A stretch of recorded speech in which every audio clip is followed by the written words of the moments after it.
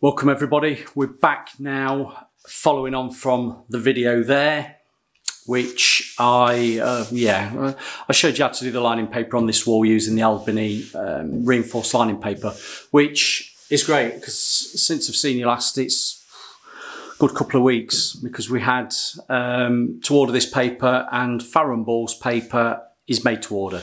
So the paper's now here, I've come back, and now we're getting on with this feature wall. Now you've seen at the beginning which paper it is. It's the Peony, I think you pronounce it, Peony. It's the Peony paper from Farrow, and I've ordered 3 rolls. Now 3 rolls should be ample on here because I always think, depending on your size of your height of your room, you can easily get 3 drops, 3 full drops to a roll, and that's normally how you normally measure up.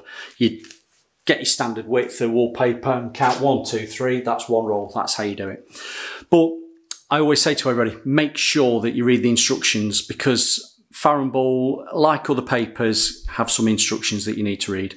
So I've read the instructions because I already knew what I was expecting. Farrow print their paper to order, and as it comes off the machine, they cut the lengths accordingly. So to try and explain that in simple terms, this is roll number 1, i.e. this is labelled up. You can see it, serial number 18. I've got serial number 19, and I've also got serial number 20. Now what it says in the instructions is you should hang corresponding rolls lengths next to each other, if that makes sense. So if I start here, you start with your first roll as it comes off the roll, 1, 2, 3, and so on all the way across. But because this is a feature wall, I'm going to be starting in the middle. Now you know how I find the middle. I've got my laser, got that there. I measured up before when I did the lining paper, so I knew that I needed 1,885 from the side to the middle, and I've checked that from the side to the middle, and I've checked it again from the middle to the side. So I know that's in the middle, and I've got the laser liner on there. I'll just turn it on. You might be able to see it. Can you see it crisscrossing there? That's how good the laser up liner is. I don't need the horizontal, so I've turned it off, turn that off, and I go back to the vertical, and I'll line the vertical up with the middle. You can just probably see it. I've got my goggle. You can just probably see it there. Yes, these are brilliant. You can just see it there. So that is the middle, and I plan to hang from the middle. Can you see? From there, either side of that. Right, we're going to crack on with this. What I want to be doing is cutting my lengths accordingly and marking each length. So I'm going to start with serial number 18. I'm going to cut the first length, which would be that one there, which will actually be a trimmed off length. The next one, the next one, and the next one. So out of that, I'm going to expect to get 3 drops. I'm going to go 1, 2, 3. That will be 1 roll. Then I'll start with another roll. 1, 2, 3. I'm going to have them all ready, and I'm going to number them in order, because I know that the first length I'm going to hang should be drop number 4, and the opposite side to that will be drop number 5, and then I can work back number 3, number 2, and then back to number 1. But at least I will know that from left to right I will have started with, let's call it roll number 18, roll number 19, and roll number 20 to finish off. Because I am doing a match in the middle, it will balance evenly with the cuts of paper. If I've got a ruler in my pocket there, let's just do this in inches. If I've got a length there, that will be 10 inches to put in. The opposite side,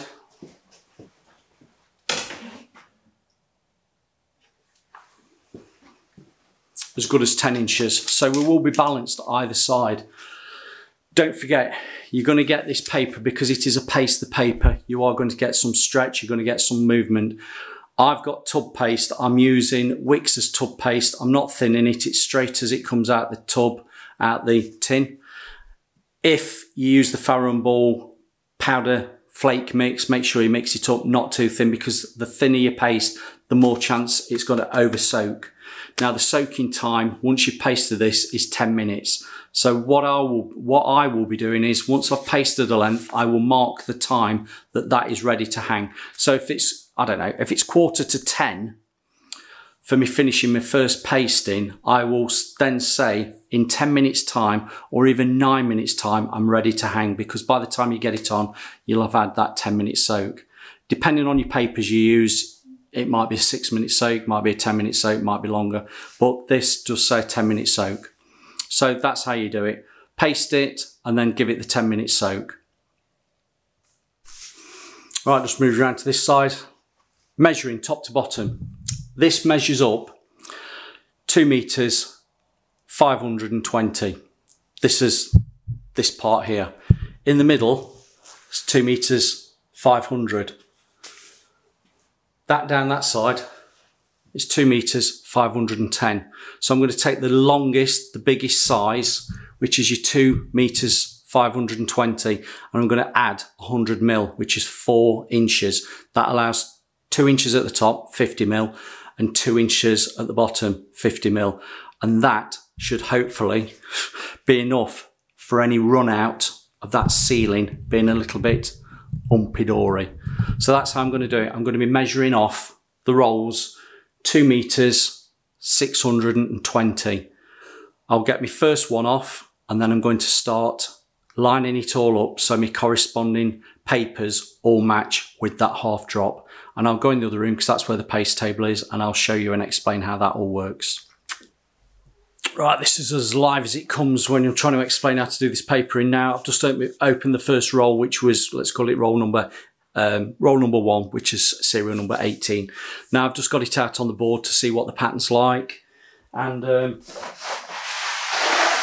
never take it for granted that as the paper comes off the roll, that's how you hang it, because that's the pattern. Can you see it? Peonies, and this paper is actually reverse rolled. So what I've got to do is reverse it round. So the top of the roll, whoops, the top of the roll is the top of the paper. And at the moment, the top of the roll is the bottom of the paper because the paper is upside down. So that's what we've got to do. And that's quite simple. All you'll do is, if you can just see what I'm going to do, I'm going to reverse the roll. So it's literally a case of rolling it back on itself the other way around. Like that. And I'm going to do that to each roll, but I will do it. See me in the mirror. I'm going to do it to each roll as it comes. Now, another consideration when you're doing this Farrow and Ball paper, they are handmade. It does say make sure you've got a lined surface, which good because we've got a lined surface. We've not got a porous surface. It says hang it with a hanging brush. Don't use a spatula because you could polish up the surface because it's in effect like a hand printed. And what's nice about Farrow and Ball papers is they actually print onto their paper with their paint colours. So if you did want to do a direct colour match, the colour matches on these papers are Farrow and Ball colours. Yeah. So let's crack on with this one. What I'm going to do, reverse it round, and then I'm going to start cutting the length off and then match it to a second length, because don't forget it's half drop. I've just had a look, it's roughly about 62 centimetres. So if the 62 centimetres of this pattern repeats, the half drop of that is what? What's half of 62? Yeah, you know where I am, 31. So that's what I'm going to do. Right, now we've got to think about pattern placement. Now this is quite a busy pattern and you're not going to be looking too much at the pattern repeats. So you've got to think about where the top of the paper is going to be against your ceiling edge. Now, these are nice, but let's face it, we could be ending up cutting some of that off if we leave that as a main flower. So what I would say is, have a look at your paper and think, where will the top be? Where's the visual line that you can see a pattern going across that top edge of the ceiling? And this is what you've got to work out. This is what you need to spend your time at. Now, there's plenty of paper on this paper that I can say I'd probably like to see that underneath the ceiling, somewhere there. So what we would do is, if we can do this one-handed, half of that flower there would be chopped off, but you will see a full one. Now, don't get panicking, because this is half drop. This isn't going to repeat all the way through. You will see some of that at the top, but you will see some of that at the top on another one, but it's on an angle because the pattern repeat goes across. Look, you see it's half drop. So this is what you've got to weigh up. Either offer it up to the wall or do it on the board. But I'm thinking, because we've got to go in a sequence of 1, 2, 3, 4 lengths that come off these rolls, and this is roll number 18 of 19 and 20, you've got to think you can't be swapping and changing rolls from roll 20 into roll 18. You follow me, don't you? You've got to keep with that roll. So we're going to start with this 18. We're going to cut this accordingly, and I'm going to think, let's chop some of that off. We're going to have a good 2 inches above that, and let's see where we are. So we could probably say, if we're keeping this into the main,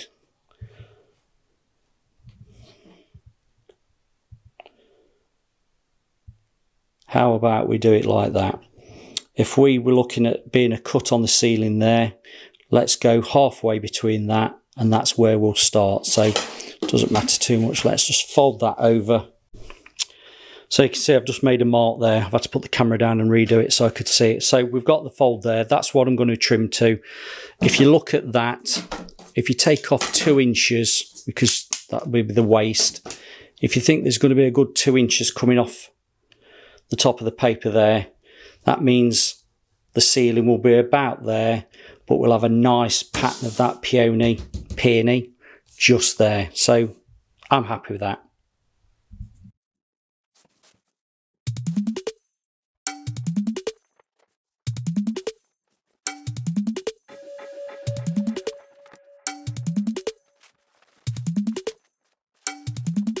Right, so you've just seen me cut off 2/620 on that. Now we need to get the half drop on this paper.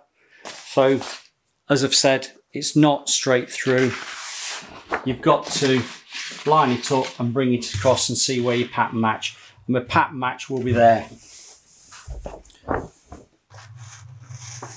Just there. Can you see that? Hopefully.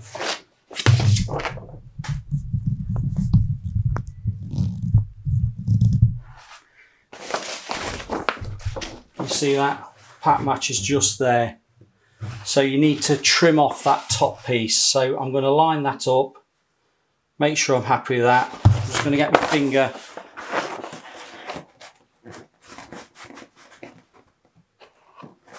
just there where I know where it is, and I'm going to fold to that top. Check it. Yeah, we're good on that. If you fold it sharp, then you can actually hold it and cut to that line with your shears.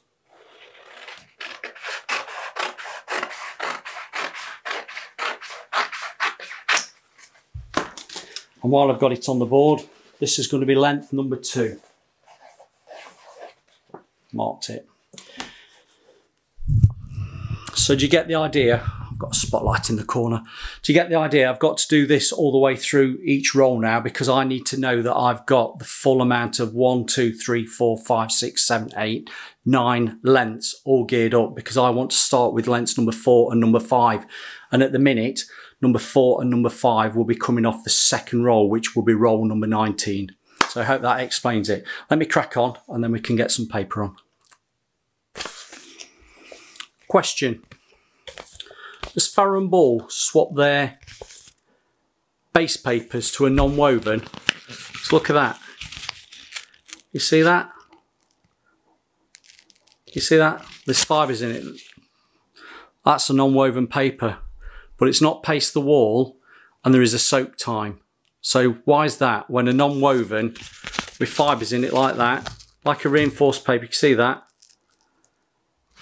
it's still paste the paper, but it's good that they've gone to this sort of paper because it is nice to hang. Right, I've spent a bit of time now. Those 3 rolls are all cut up. Bear in mind, I've had to go in sequence, so I know which is my first length to my last length. Now, I've shown you on the wall, I'm hanging from the middle, so we've got a balanced side, i.e. we've got strips of paper either side of the wall that will just be roughly about the same sort of width. So we're hanging from the middle, and I've worked out that I need strips, lengths 4 and 5 to meet in the middle. So I'm going to go with roll stroke length number 5. You can see what I've done, I've marked it. Can you just see it? I've marked it there, and all my other papers, I don't know if you can see it, are underneath the paste table on the trestle, and they're all numbered up as well. So once I've done number 5, I'm going to drop to number 4, then number 3, then number 2. I might do number 1, but I might go over to number 6 and bring it across that way. Now, it does say 10 minutes soak. I can't understand that because it does seem a non-woven paper. You've probably seen a bit of an intro at the beginning, but I am using the Wix tub paste. It'll go on nicely, and I'm going to show you how to paste. If there's one thing that you come away from this video from today, I'm going to show you how to professionally paste paper. Now, I'm using a brush. I've got a 4-inch. If you want to be using a roller, you can do. That's up to you. But with these delicate papers that are 150 odd quid a roll, I like to feel the paste going on with a brush, and I can move that paste around as I require. But literally, I'm going to show you how the correct way to paste paper is, and don't listen to anybody else. Right. Imagine that there's more than one roll on this board, i.e. lengths. It doesn't really matter because the same principle applies. You can see that the width of this board is actually wider than the paper. Now, when I come to paste, I'm going to bring it into the middle, and I'm literally going to push the paste. I'm literally going to push gently the paper to overlap that top edge by 1/4 of an inch, 5-10 mil. That's all you need. Now, this is why I don't like pasteboards that have got those metal edges going around the side, because you can't move the paper up and down without damaging it. Well, see what I can do? I'm not damaging any paper. But what you're going to do is you're going to just overlap the top by a fraction. Just get your fingers, overlap it, and when you come to paste, I've got a dry brush. You start in the middle and you work your way out. Now, once you've done this section of paper, you grab it there, you bring it down, and then you do the same at the bottom. You bring it out. Now, if you've got multiple lengths on the board, clearly what you'd do, you'd have them all lined up. Now, your top one goes up to the top, but your ones underneath that one that you're pasting come away from the top, so you bring those towards you. Doing it this way, you will not get any paste on the underlying papers. That means that could be over soaking. And I'll tell you, this is the only thing you listen to today, you've learned something. But this is how I'm going to do it. So I'm going to start, we're in the middle there, I'm just going to push it up over the top by 1/4 of an inch. And I'm going to start pasting from that middle. So here we go. Just get a bit of paste on your brush, don't overload it. I'm going to start in the middle there, put all that paste as a reservoir, and then start drawing it. I'm doing it slow because I'm trying to teach you. You're drawing it out over the edge, crisscross motion, and that means you will catch all that top edge. I'm going to speed up a bit. All that top edge and not miss any. I know a lot of people paste onto the board. It's a bad practice to do, very bad.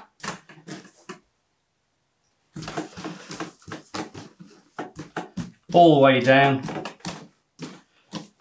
I can feel that that's a nice coating of paste on there. Not too thick, not too thin.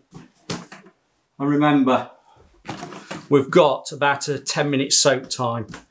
So that's that top section, half of paper. Just make sure it's spread out nicely, no misses. And now I'm just going to grab it, grab it, not literally, but grab it, pull it down. So I've got a bit of an overlap just here, and I'm going to do the same again. Keep away from the top. You don't need to paste all the way to the edge because that's what you will be touching when you hang your paper. And I'm coming along all the way down. If you've got one of those paster machines, brilliant. I've not got one. I am the paster machine, but I do know how much paste I'm actually applying, and I can alter it accordingly. Moving about a bit for you. Won't matter, it's exercise because I don't go to the gym. Right, we've done that now. Put my brush on there. Grab it at the top where there's no paste. You literally hold it. You bring it all the way down. Let it naturally hang.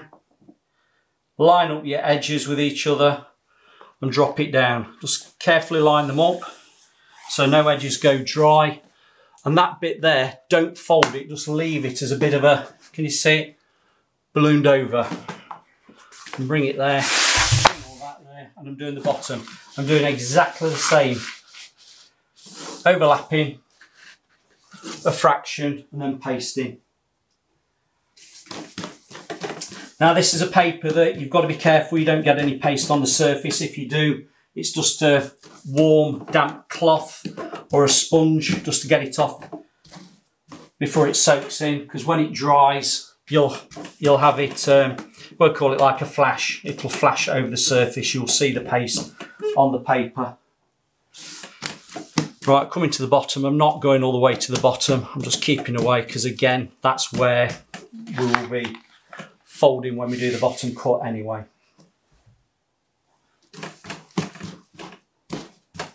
I have got a bucket of hot water that's cooling in the other room ready for me.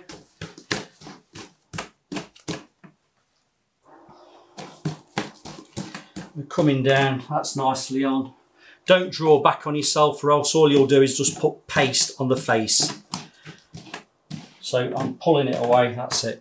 Right, you asked me what brush I'm using. I'm using one of those lovely Monarch Advanced 4 inches. That applies the paste very nice. Up and over and down. Right, now fold it over. People call this booking. Fold it over and then again. And what I'm going to do, it's just nicely folded like that. I'm going to take it in the other room. I'm going to have a look. I want 10 minutes from now. I've got a spare piece of paper and I'm going to write down what I need to be hanging this. So currently we are 11:26. If I hang that in 10 minutes time, yeah, somewhere around about 11:30.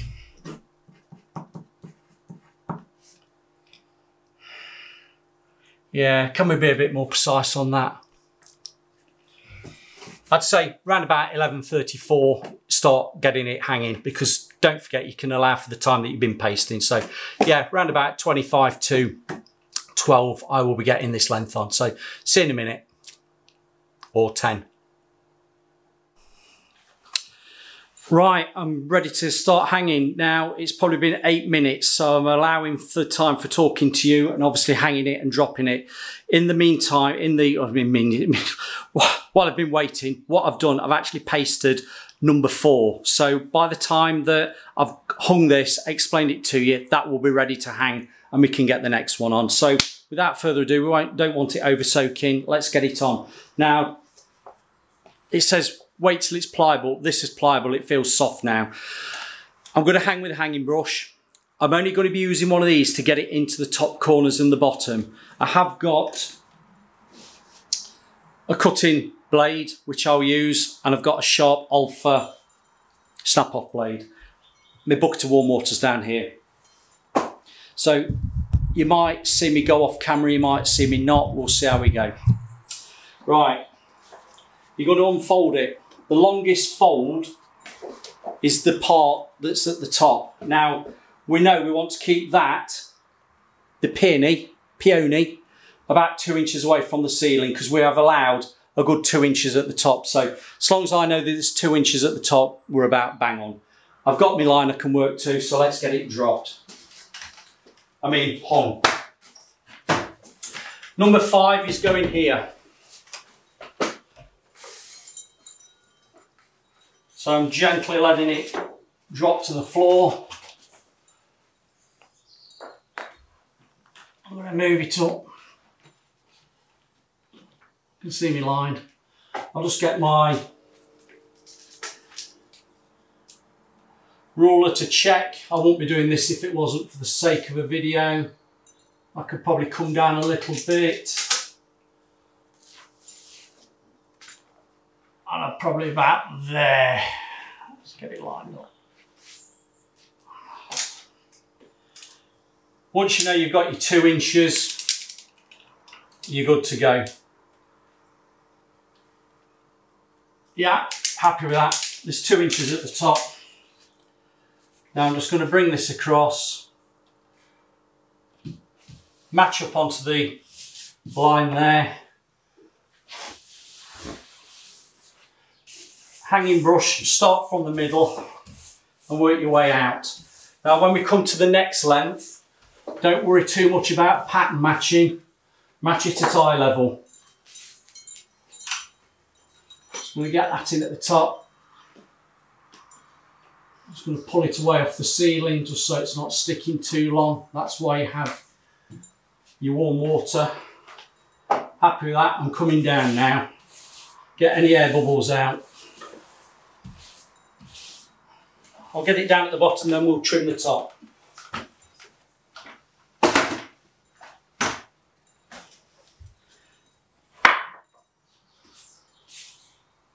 We're still nicely on that laser line.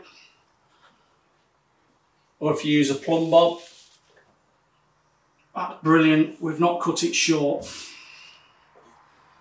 Coming down from the middle out as not to get any creases. I am down here and I am spot on with that laser level.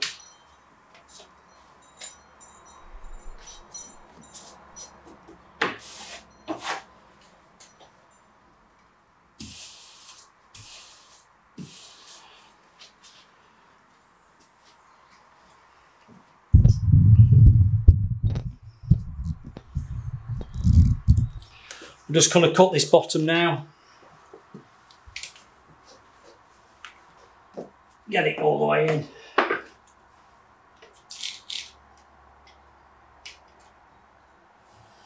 Keep your blade in place, moving your spatula that you cut with. Now, let me just show you something. I'll wipe it in a minute. Now the bottom will probably have a little bit more than 2 inches cutting off, because I knew by the time I'd started cutting lengths that I could allow a little bit extra. I wasn't going to be needing to cut so tight, so there's probably a little bit more there. And the other thing I want to mention is get out the habit of using one of these for cutting, because the thickness of that is thicker than the thickness of that. And when you come to doing neat cuts on these sorts of papers, sharper the cut the better. These seem to leave a little bit of an overlap because you're not cutting it tight enough. You've been told.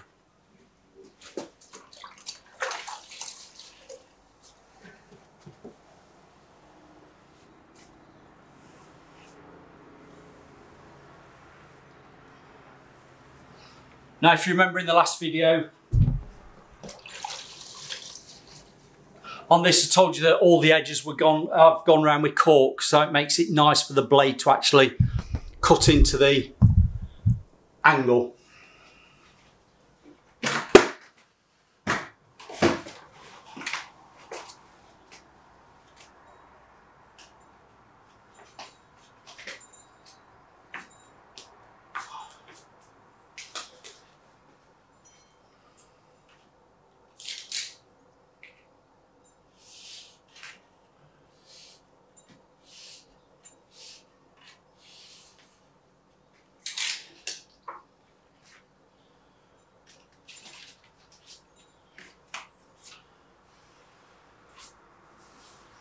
wipe the paper edge, rotate your sponge round, and then just wipe the ceiling of any paste that might have gone on it, gently.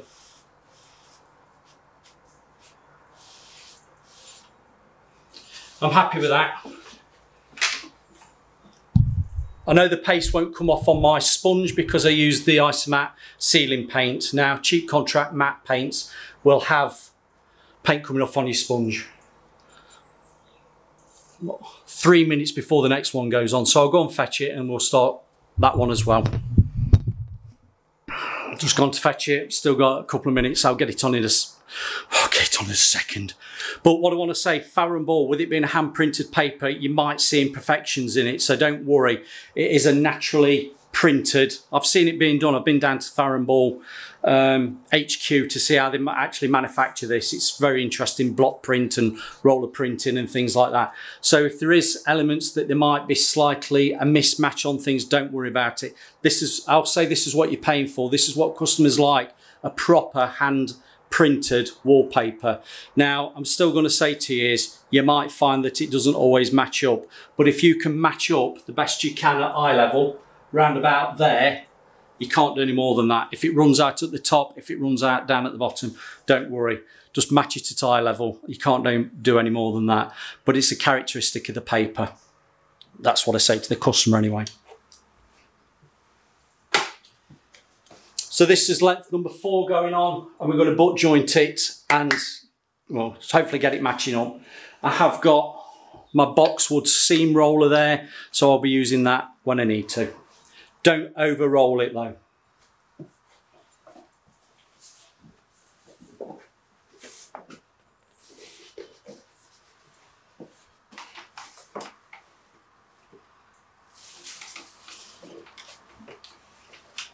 Right, coming in for a match.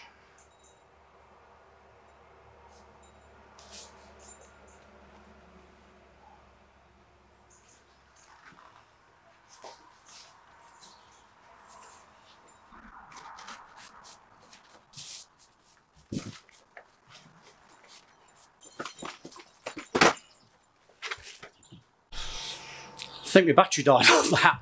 Anyway, I've got it cut at the top and I'm just trimming the bottom there. As I said, and I'll show you in a minute, well, on my next length, I've actually got it lined up nicely at eye level. So yeah, I'm sorry about that. It got a bit cut out, didn't we? But all in all, we're cutting nicely at the bottom. I've trimmed a bit off so we haven't got too much waste, but I'm just trimming it down now. Just bringing in on this. So as I say, trimmed off at the bottom, and here we are at eye level. You see the pattern there. I'm just working on these joints here. I'm just seeing it there. I can just push it down with a seam roller, making sure it's nice.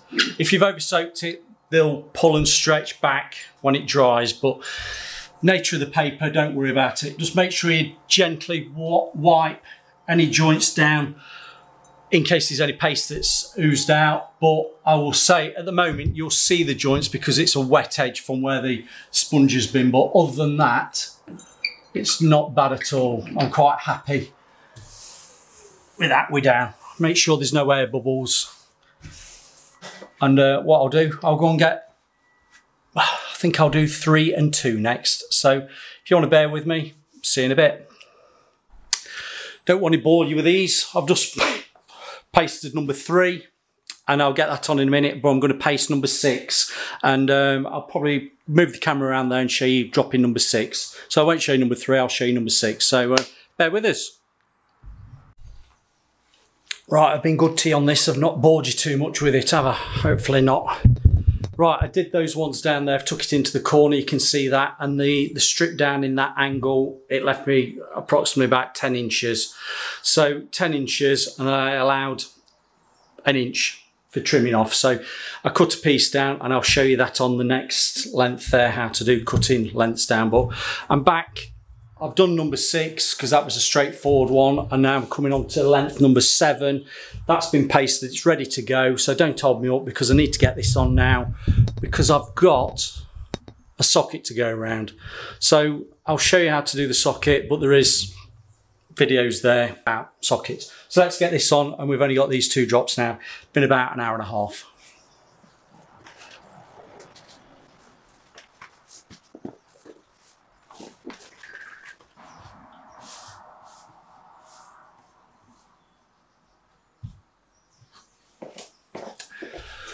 Trim nicely at the top, just making sure that we're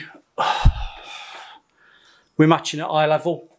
So bear with me. I hope you can see how I've gone around that and tucked it in at the back.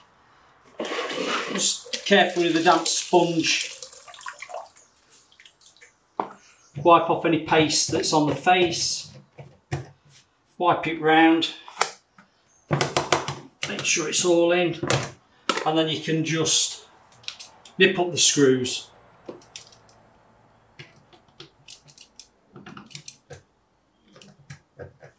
Like so. So that was quite a straightforward one to do. Didn't show you too much of that. I've around the socket. Right. That was the trick of it. If in doubt, turn the power off. Now what I've done, I've now measured the distance between there, and that's what I need to be cutting off. Now measure at the top, middle and bottom to get 3 points of entry, and each one is roughly about the 10 inches, very much similar to the other side, so that's good. It means we've not had too much stretch on the paper as we've come across. So I'm going to say it's as good as 10 inches, so I'm going to be trimming a piece down a full width down to 11 inches. So I'm going to show you how to do that. Let me blend out and blend back in the other room. Let's move you around. Now I'm trimming down a length, so I've pasted it and I need 11 inches. So what I've done, I'm making sure that the top of the paper's here, because I know that, you see, I'm making sure the top of the paper's here because I'm needing a good left-hand edge, and that is a good left-hand edge. I can't even say it, good left-hand edge. So what I'm going to be doing now is just lining it up with the side of the board, just making sure it's all down. Now, I've got my pencil, I've got my ruler, and I'm going to show you, right, I need 11 inches, which is there. So I get my fingers geared up for being at 11 inches and hold that against the pasteboard. I can go actually a little bit more than 11 inches. So I'm going to come down, you can see this. I'm putting the pencil against the edge and carefully drawing it down all the way. And that gives me a distance of 11 inches. Spot on. Spot on. Now I cut to that line, and then I know, just go straight up, doesn't even have to be on the line, you can just be a bit over it. I know that I'll be now trimming off only about 1 inch on the return of the wall that I don't want.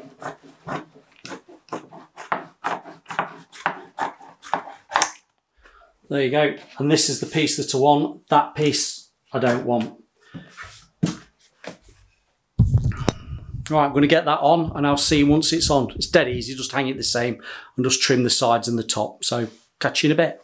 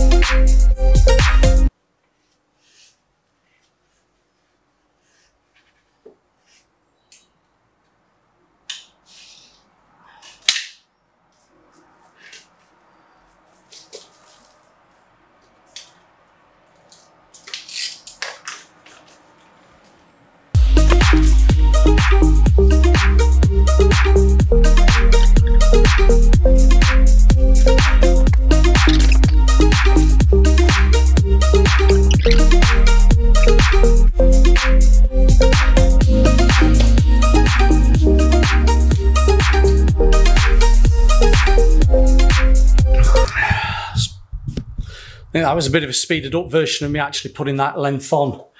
But yeah, it's gone on nice. I think what I'll do now, let's get cleared up, get the bed back in place, and we'll stand back and admire this masterpiece of a feature wall. The Peony. There we have it, everybody. It's done. Now, I'm going to be honest. I don't think, even though reading that instruction, this is half drop paper. I don't think it is. I think there might be an error. I will be contacting Farrow just to check. Well, I might do, might not. But it does on there, if anybody who knows about, that emblem means half drop. And it says pattern repeat 62.8 centimetres, which I showed you on the board. So it repeats on one side at that, and then half of that is the other. So every other one should be pattern matching and matching through. I'll be honest, it's not. You can see if I do my finger there, we go up on a half drop angle like that. Can you see? The pattern matches lovely going across all the way down, look. So if I go across, that is matching right. The pattern's all matching right. If I get my spirit level on it, i.e. the laser or plumb bob, I've got plumb joints. But you would expect every other length to match the length before. So if you go 1, 2, 3, 1 and 3 should be the same lengths. The 2 would be the same as 4. I'm questioning it. I'm questioning it. We've got it right though. It's visually looks spot on. If I don't know whether you can see, the hawk-eyed viewers will see how badly that ceiling runs out, and that's why we dropped down with one of the peonies enough that I knew what I was doing to cut 2 inches off at the top. But thankfully, I say with my skills, we've got that right. I will say it's not an easy paper to hang, mainly because of that question that you have on yourself. Is this a half drop? Don't get me wrong, every length matches. Each length I've come to, I've got the match, but I'm questioning, and the question will be, have you hung this? Is it half drop, or is it, what do we call it? Every other one a half drop? I'm not sure. But all in all, really nice. It's expensive paper. This is about 150 quid a roll.